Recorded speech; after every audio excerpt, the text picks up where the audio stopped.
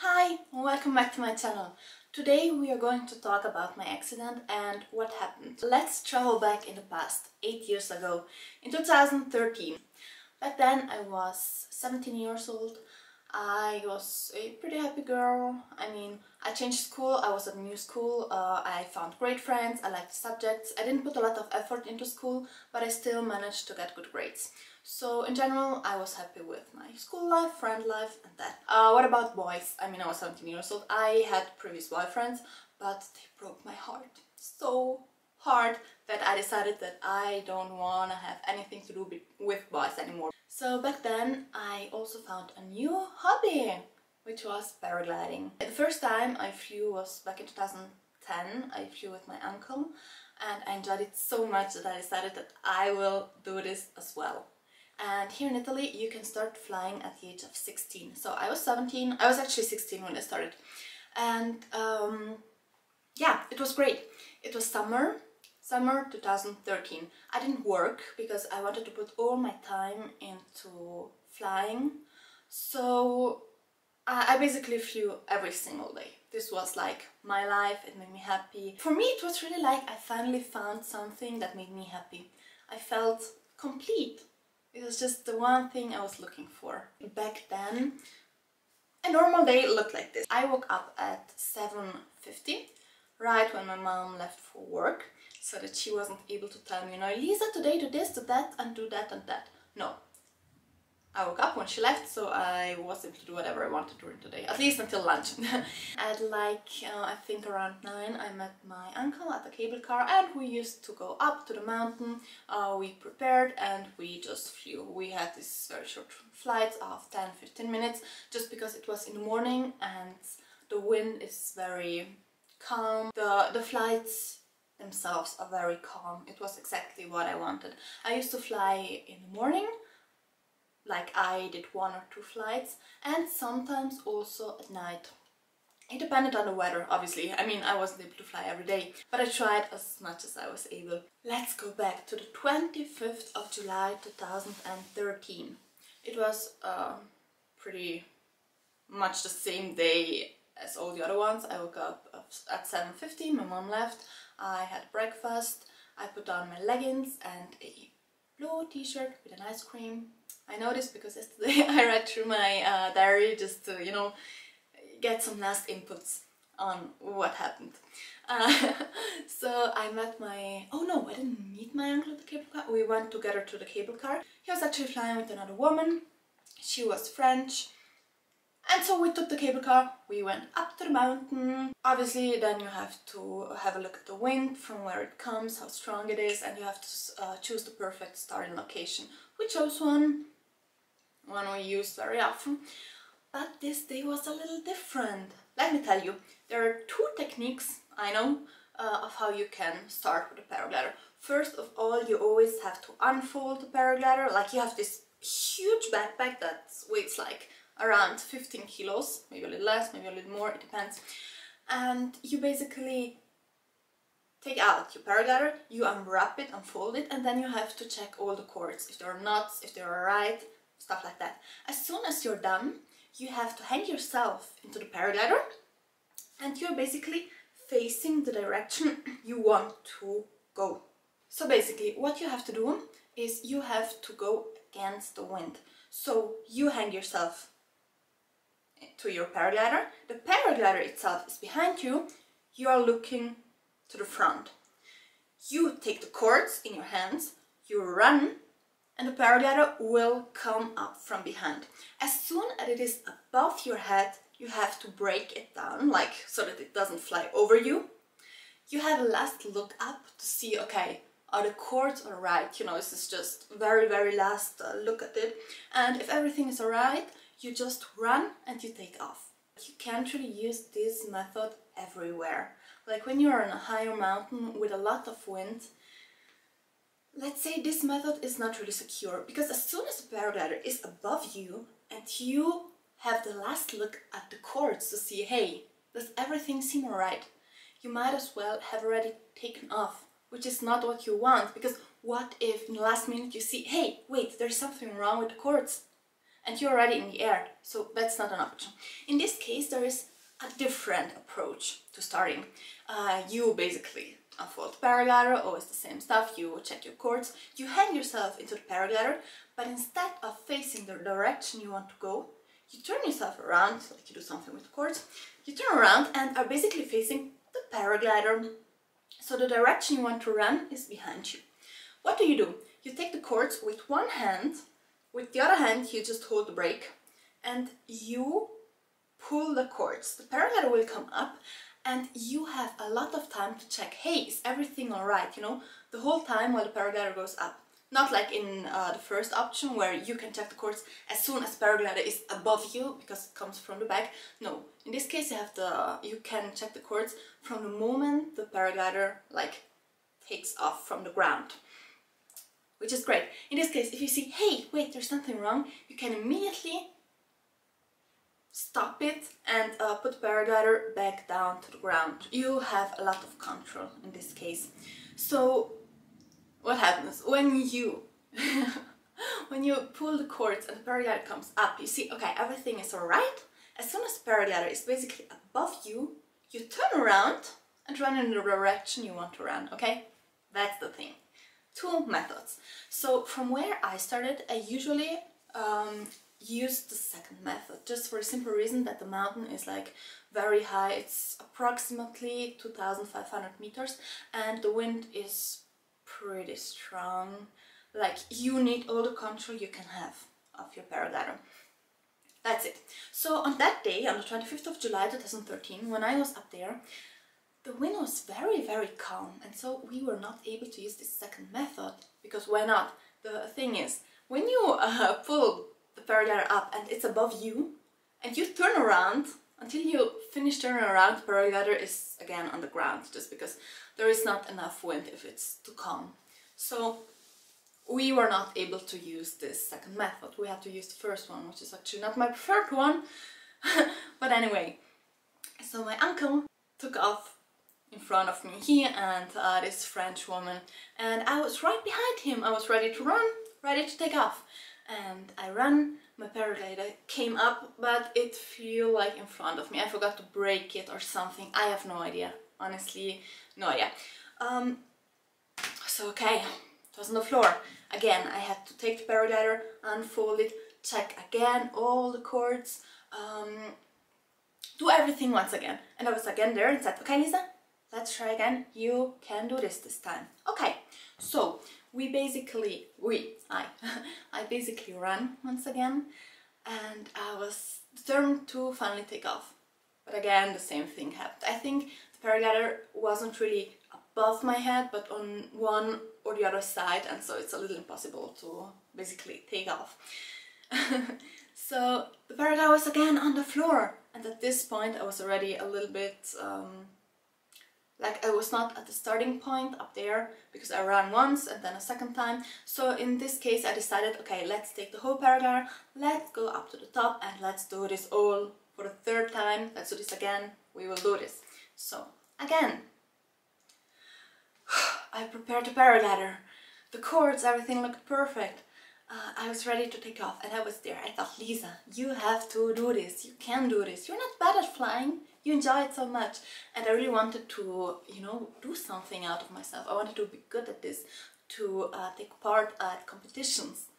But if you're not even able to start, then how is this going to work? I focused on what was in front of me.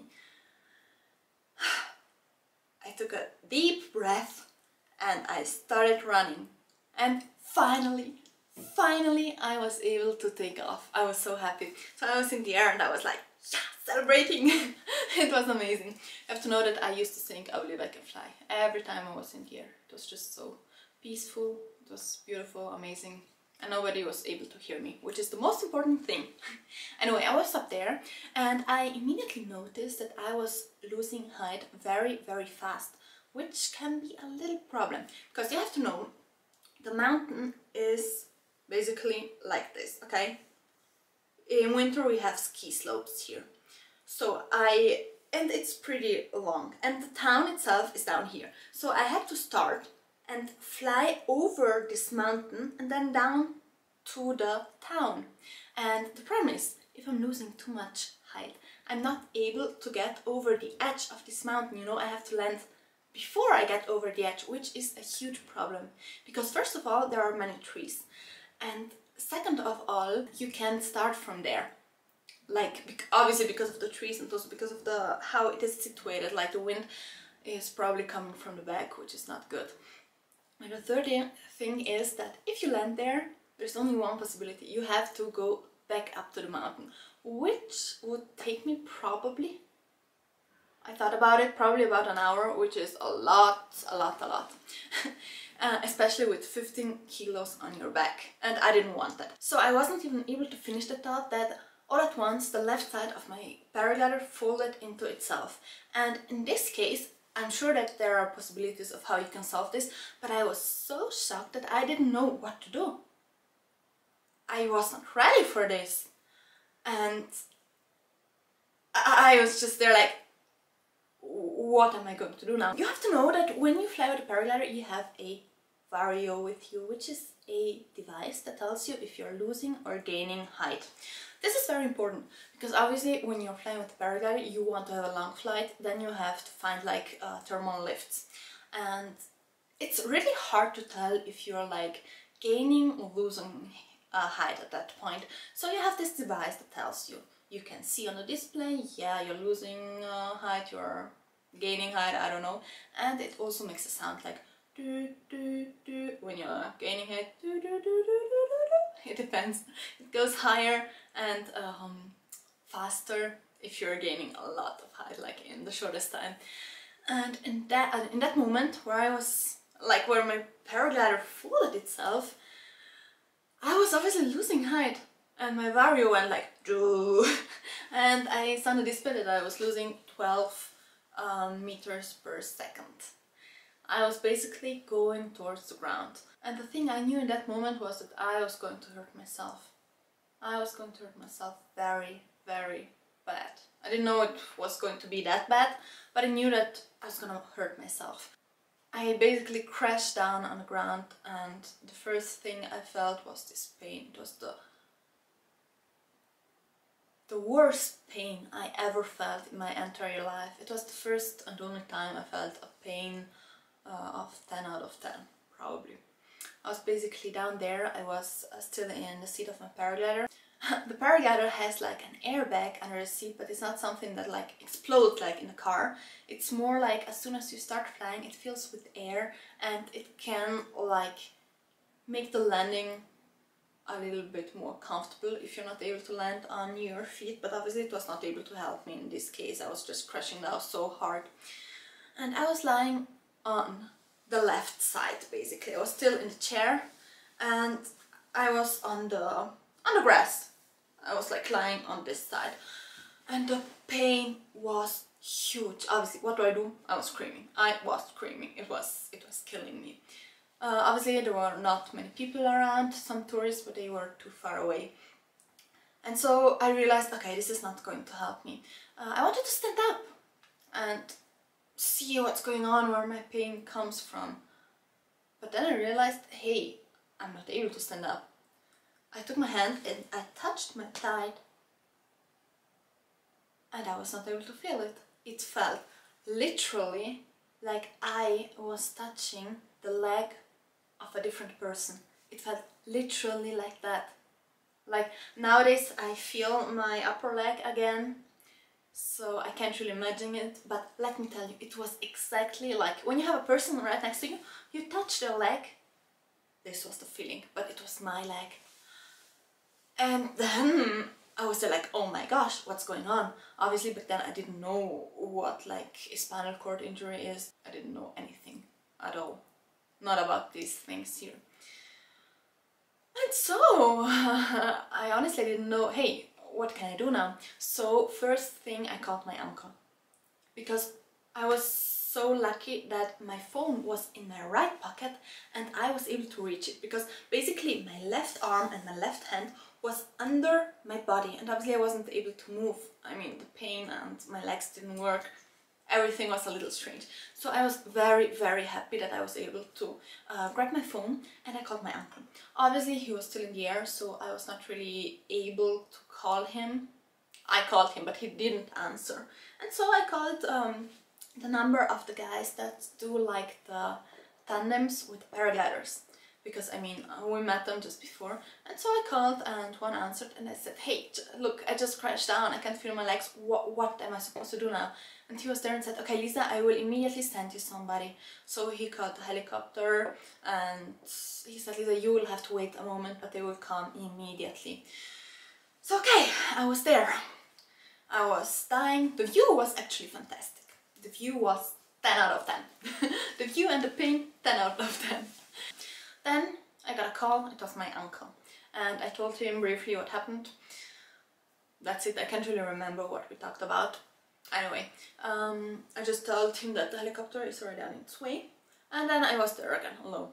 Then I got another call and I was there like, what is going on now? I didn't like getting calls back then, I was a texting person. And I saw that it was my dad. You have to know that my dad and my mother, they separated in 2011, so 2 years early. I love my dad, but we don't have like daily contact. And it was a little strange that he was calling me in the morning. And I was like, okay, let's pick up. I was there, I said, hey. And he was there like, oh, Lisa, hey, oh my god, I'm so happy that you're answering. A friend of mine just saw a paraglider crashing down and he thought that it was you. Oh my god, I'm so happy, I'm so glad that it is not you, that you are alright. Yeah. Then imagine me and my father there, so happy about it, and me on the floor in pain and not able to move anymore, not able to feel my legs. And then I was there and I had to tell him, yeah, Dad, it was me, I crashed down, I am here on the floor, I have so much pain, I don't know what's going on, I really can't feel my legs, I can't move my legs, I don't know what I'm supposed to do. I just felt so bad, not even for me, but for him, because I mean, I didn't want anyone else to feel bad for me. You may think, okay Lisa, why didn't you call your parents immediately? As I said, my father, I don't have daily contact with him, and I actually thought he was at work, I think, I don't know. And my mom, I'm afraid of her. I was so afraid of her. Like, I respected her so much, and she's able to get angry at me. Like, very angry.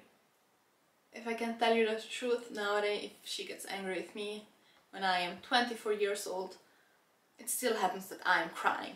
I'm just a little afraid of her. She's cool and all, but yeah, let's go back. And so I finished my call with my dad. It broke my heart, obviously. And there is like a restaurant right next to where I crashed down. And the owners of it, Marcus and Brigitte, they came to me, they comforted me, they were like there for me. And other people came that wanted to go paragliding, they waited with me, and then the helicopter came. The helicopter came, the doctor came out, and I don't really know what happened. Like, obviously they put me into the helicopter, and I was happy that I was finally able to fly with the helicopter. It was my first flight with a helicopter. And she said, the doctor said, hey, do you want something against the pain? And I was there like, no, thank you. Just because my mom always told me that, yeah, I mean, pain medication is not so healthy. You shouldn't take it. Obviously, you shouldn't take it excessively, but in this case, where I had the pain 10 out of 10, I could have taken it. Anyway, we took off with the helicopter, and then I was there like, please give me something against the pain. I got something very strong, actually. I can't really remember everything. Now we come at that point where like my memories are fading a little bit.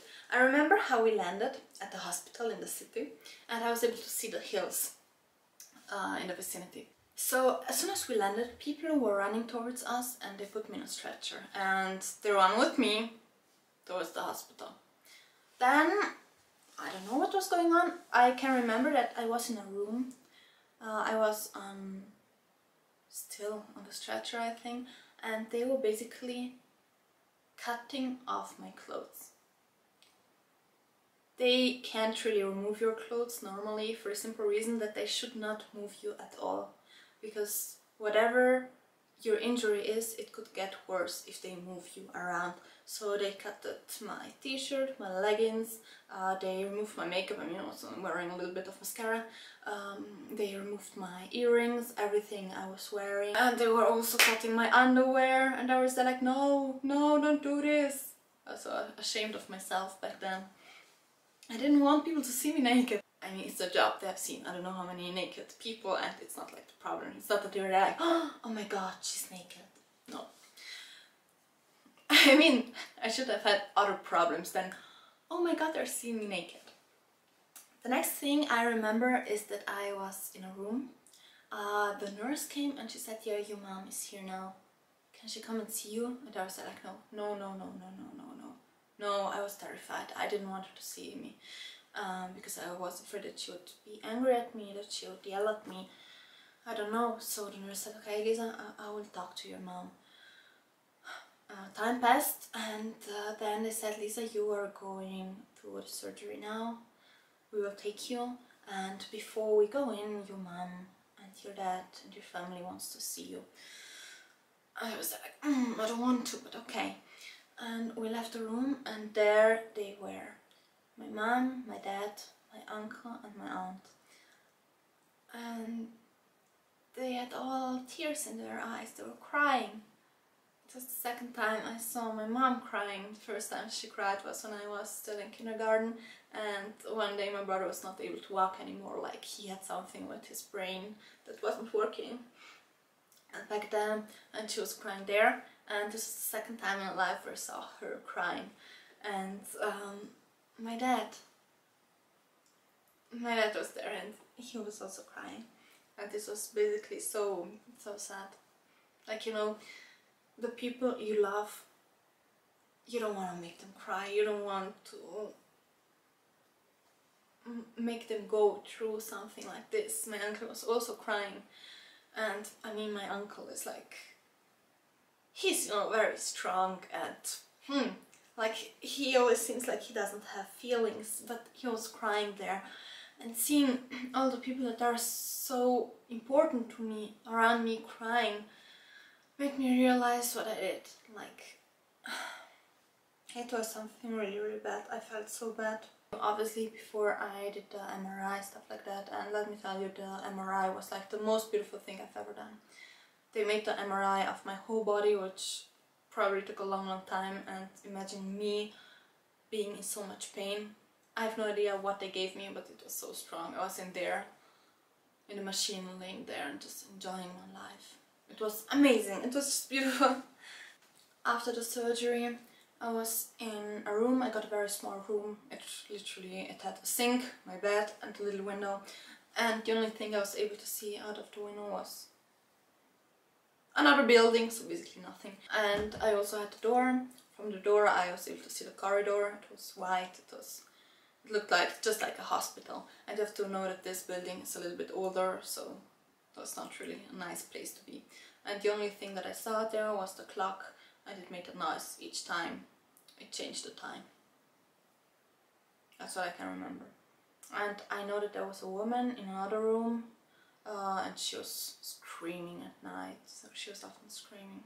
And I was actually in the only single room they had. It's a very small one. I would never want to go back there ever again. My mom slept there that night on a chair with me. She didn't want to leave me alone. My grandma told me that after surgery, I told her that I was not afraid of the surgery. Everything went well. I told my uncle, yeah, we'll see each other tomorrow at night at the cable car. Very optimistic, yeah. Obviously it didn't happen. And yeah, I was basically there. I had a lot of pain. The problem was that I was basically still not able to feel my legs, not able to move them. But within the first days, I slowly got back a little bit of strength of my upper legs, but like it went so slowly. When I was laying, can I show you? Wait, I was like laying like this, and Was I able to keep my legs like this? I think I was, but they were constantly falling to one or the other side. Yes. So as you can see, I can move, yes, but can you see my beautiful legs? I don't have any muscles working down here, like nothing at all. But also the upper part is just working a little bit. Anyway, let's go back. And don't mind my red socks. The first days in hospital, they were very hard for me. I had a lot of family and friends coming to visit me. Obviously I was so happy to see them. I hated being there, but at that point I was still very optimistic. I thought, okay, I hurt myself, I had a surgery, everything will turn out fine in the end. I was there for the first 5 days. I got a lot of pain medication. My grandma made me eat everything I got to eat. I mean, it's a grandma. Grandmas always want you to eat. And I was there for 5 days. It was very depressing, actually. Yeah, friends came by, and there's another guy who was with me in class like maybe 5-6 years earlier, and I haven't heard of him since, and he was like the first person that was not family to come visit me. He was so nice, we just talked for such a long time. So after 5 days, on the 30th of July, I got moved to the rehabilitation station. And I went into a new room. The room was actually very nice. I got big windows, I had finally a view, but there was someone else with me in the room. And I was still a little sad, like I just wanted to go home. I didn't want to stay in hospital after 5 days, yeah. And I started physiotherapy. I remember, well, in this station, it's like full of rooms, and at the end of the corridor there are like the rooms for the physiotherapy. So the physiotherapist came to me. My physiotherapist was Marika. She was very, very nice and so optimistic, always smiling. She was just great. And she also had, like, she in general, this part of the hospital had 2 trainees, and they were helping her out. They were actually both young and very good looking. Please something positive for me. So on the first day of my physiotherapy, I had to sit on the wheelchair, and they basically had to bring me to the room where we would do all the exercises and stuff. As soon as they put me on the wheelchair, which was the hardest thing ever, in general it was the first time in 5 days that I sat up. The corridor was not so long, but as soon as we reached the room, I was like seeing black. It was horrible. But then they put me down and I calmed down, and we just started off with very, very simple things. Obviously you always have to keep in mind that I just had a surgery. They can't really say, hey, how are you evolving? It was too early. In the first 2 months so much can still happen. So basically I was there, I had physiotherapy and stuff like that. Back then my aunt brought me a lot of books from Nicholas Sparks. I loved reading them, and yeah, I just spent my time doing physiotherapy, laying in bed. I had a lot of visitors, I liked to read, and I remember I was on Instagram, I had some friends posting pictures of them being, I don't know, going hiking and stuff like that, and I was so jealous. I really wanted to be there as well. I thought, I don't want to be here anymore, let me go out there, I want to go with them, I want to discover the world, I don't want to be here. One day I just finished physiotherapy and I was going back to my room. I was actually pretty happy and satisfied with myself because I made a progress on a daily basis, like very, very tiny little steps, but it was always something. As soon as I reached my room, my mom was there and she was crying, which was actually pretty strange because usually my parents came at night, like after I finished my physiotherapy, when I was free, you know. But she was there and she was crying, and I was there like, Mom, what's going on? What is it? And she was there like, and she told me, yeah, I just spoke to the doctor and he said, Lisa, you will never walk again. This was a very bad moment for me. I mean, she took me by surprise because I didn't expect this. I saw the progress we did every day and also on a daily basis I was able to feel a little bit more and more of my legs, and the strength started coming back. I was so optimistic. And then she told me this, and this was horrible to hear from me. I mean, you have to know that my mom, she's a very strong person, but not when we're talking about my health. Like, in all these years, every time there is something going on with my health, she feels bad. Like, she's not able to be so strong. Like, I have to be the strong one. I have to tell her, hey mom, everything is gonna be okay. I have to be the strong one here. And I had to be the strong person starting from that moment.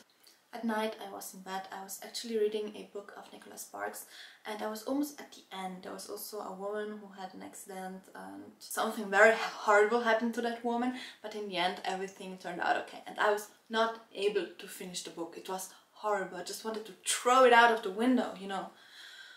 All these happy endings. Obviously in Nicholas Sparks books it's a whole happy ending. I felt devastated. I wanted to die, literally. I didn't want to be there anymore. This is too much for me to handle. I was just in bed crying and crying, and the woman who shared the room with me, she had some visitors and they felt bad for me. And then the doctor came, and one of the doctors, she sat there with me, and I don't know what she told me. I was just there like, please leave me all alone. I don't want to be here. I can't do this anymore. I can't. I mean, at that point I still wanted to go home, to get my old life back, to go to school. I wanted to go to school because school started in the meantime, you know. I wanted to go to school, I wanted to go hike, go out with my friends, just do funny things. And I was not able. I was there in hospital. I was trying to get some progress on a daily basis. My life just changed from one day to the other one. So obviously, as they told me, Lisa, you'll never walk again, means that I will be in a wheelchair. And in order to be in a wheelchair, it's not like that you sit in a wheelchair and that's it. No, it's a little bit more complicated. We live in a world that's not really accessible for everyone, especially here in Europe. Like, we have these old cities and it's hard to get to many places. You have to learn how to handle the wheelchair, you know. If there is an obstacle, how you can defeat it. I don't know. Like, you have to learn so many things. And so the doctors told me, Lisa, we would suggest you to go to a rehabilitation station. Is this even a word? I don't know. In Austria. They are specialized on spinal cord injuries, and they will help you so much, and it's such a beautiful place, stuff like that, blah blah blah. I didn't want to know anything about it. I was there like, no, no, no, I'm here since months. I want to go home. I want to go home. I want to be there. I don't want to be different than all the other ones. I don't want to have to fight just to have a normal life. I'm just gonna go back in the past and just sleep the whole 25th of July 2013. Never go and fly. Obviously, that's not possible. So, in the end, I basically had to go. I mean, I was 17 years old and everyone just wanted the best for me. So I said, okay, let's go. So from July until November, it was the 12th of November, I was in the hospital here in the city. And then the day after, I went to Austria, to this beautiful rehabilitation. I don't know. Anyway, to that place. It's called Bad Hering, and it's beautiful. Like, it's on a hill. It's on in a little town, and it's on a hill. It's so modern. It's so huge. It's beautiful. Obviously, back then I didn't like it because I was not happy with myself. I was not happy in my situation. All I wanted was the normal life. Being normal, and that's all. I didn't want to go there, have physiotherapy on a daily basis. I didn't want to do anything. I didn't want to meet people in the wheelchairs, you know. I didn't want to do anything with these people. But I have to tell you that the place itself, it's modern, huge, it's great. You have so many possibilities. The people there, they're so nice. The team itself, they are young and full of energy and so optimistic and so funny, and the place is just amazing. But I was not happy. I was not happy because I was not happy with myself. And I know it now because last year, no, in 2019 in December, I was there again for a month because of other problems, and it was, I think, the best time ever. Like, whew, it's a great place, and they helped me obviously so much. So I was there. I had a roommate. She was like 2 years younger than me. She was also in a wheelchair, but she had like more problems. That in my case it was like this.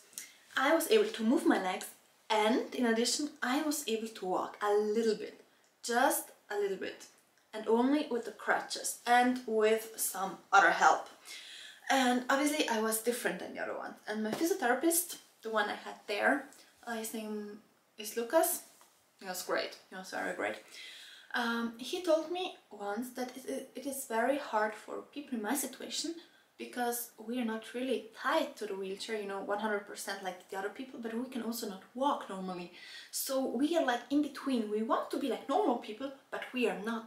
And we don't really want to be like the people in the wheelchair. We try to keep our distance.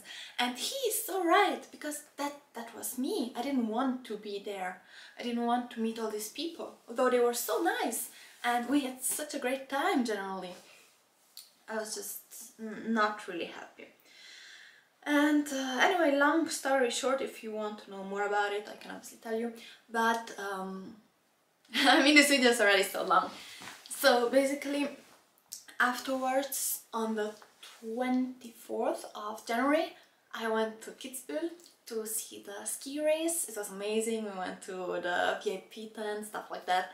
It was huge, amazing. And on the 25th of January 2014, like it was exactly half a year after my accident, I went home again. I went home, not forever, but I went home to stay at home. So yeah, I was obviously happy. I was somehow happy, not that much, because obviously I didn't make all the progress I wanted, because as time went by, the progress became smaller and smaller and smaller, and in the end it was really, you weren't able to see any progress, especially not me, because I mean, I am myself. Maybe people that saw me once a month, they were able to see something, but not me. So I went back home. Only one friend knew that I was going back to school, and so surprise, I'm back. I was happy, but it was still hard, and like I was not qualified in any of the subjects for the first semester. I mean, obviously dance at the beginning of February, so I had to study everything they did in the past months while keeping up with them, which was great. No, at least I had something to do. Obviously, I still had physiotherapy a few times a week. I had a lot to do, and in the end, at the end of the school year, I passed all the subjects. Obviously they closed one eye, if not both. And I went back once again to Bad Haring to do some more physiotherapy. I didn't like it that time either. It was a little strange for me. It was a strange situation for me. It's a little bit more complicated now. It's just because I had like sort of a boyfriend, but he was not really okay with me not being able to walk. Like he was there like, yeah, Lisa, we will be like together for real as soon as you can walk again. Like he was focused on me being able to walk again one day, which was obviously not the case. And so as I went back there, I felt even worse than the first time. And yeah, that's it. Afterwards, I came back home again, I finished school, I started university, I still had physiotherapy, I did a lot for myself as well. I mean, obviously I was not able to run or do I don't know what, but in general I was really satisfied with what I was able to do. And yeah, I was definitely not 100% happy, because I was not able to accept my situation.